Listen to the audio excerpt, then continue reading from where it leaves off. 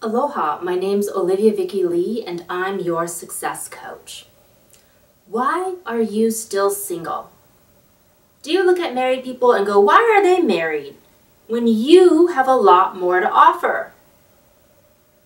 You're doing something that is not attracting commitment.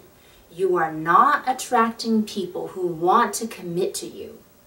And in this video, I'm going to give you step-by-step instructions on how to attract somebody who wants to commit to you. But first I want to answer your question, why are you still single? And here's the answer. The life you want is the life you have. Freedom. Right now you're free to date whoever you want, free to do whatever you want on your dates. You can sleep in on Sunday mornings. You can go dancing on a weekday night. Commitment is the exact opposite of freedom. Commitment, you don't get to do whatever you want. You don't get to date whoever you want. You've got to pay the bills. You've got to get kids to school on time. And so how are you going to attract commitment?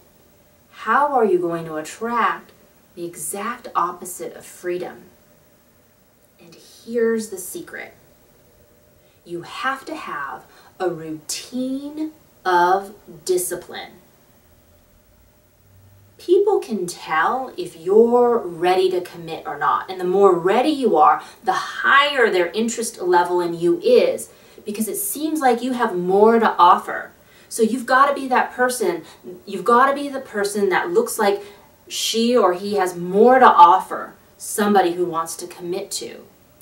And there's 4 ways that you're going to do that. Now remember the secret formula. You have to have a routine of discipline.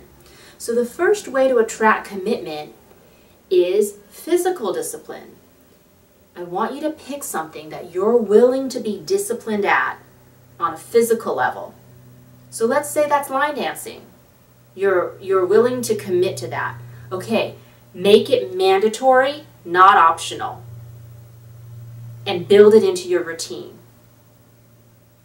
The second way to attract commitment is emotional discipline. So, utilize your gift. What are you gifted at? Are you good at listening? Listen more. Are you good at singing? Sing more, and then build it into your routine. It's mandatory, not optional. The third way to attract a commitment is mental discipline.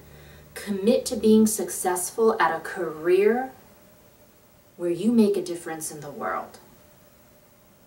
And the fourth way to attract a commitment is spiritual. Aspire to your dreams and don't just talk about it, do it.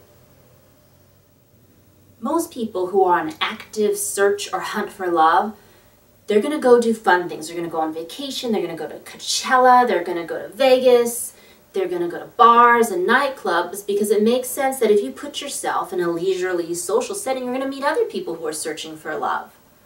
But you know what? You're only going to meet people who are searching for fun. You aren't going to meet people who are searching for work, the work it takes to build a real commitment. Dating's fun. Commitment is work. So if you want commitment, you have to make the work that you do in your life fun and enjoyable so that you can attract somebody else who wants to do the work with you, who wants to build a life together with you. Dating is temporary fun. Commitment is long-term work. So if you want to attract commitment, you want to make your life's work a joy.